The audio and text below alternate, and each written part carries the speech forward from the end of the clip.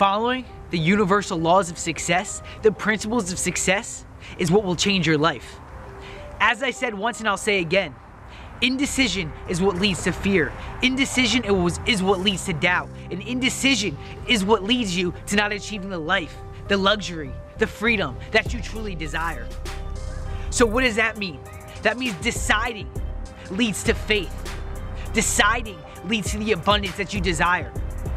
Having a definite purpose leads to the abundance that you desire. Now, what is one thing that comes out of having a definite purpose? What is one thing that comes out of deciding what it is that you're going after? You see, one thing that builds and one thing that develops inside of you is success consciousness. Many of us have failure consciousness. And what does this mean? Every time we go to do something, we think, oh, we're gonna fail. We think, oh, we can't be winning. We think, oh, if we're succeeding, then there's gonna fail eventually. It's too good to be true. No, it's time for you to build success consciousness. Success consciousness is you knowing that you are going to succeed in every single thing that you do. You knowing that the success is inevitable.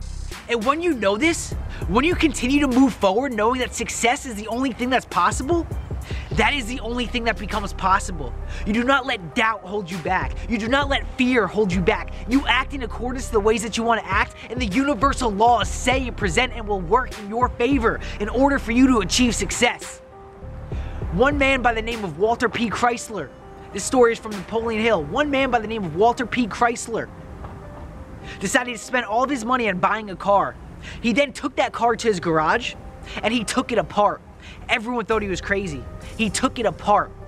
Then he put it back together. Then he took it apart again. Then he put it back together. And guess what? He changed the automotive industry. And the only reason why he spent all of his money on a car and took it apart and put it back together is because he was success conscious. He knew that the only thing he could get out of that was success.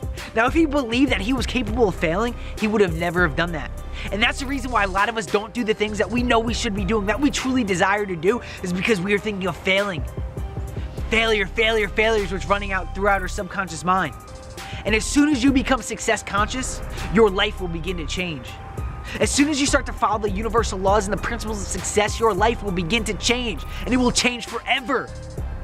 But you need to decide, you need to commit, and you need to decide that you are worthy of achieving the success that you truly desire. Commit to your success, become success conscious, and only succeed. I am George Wohar, the Millennial Mindset Mentor.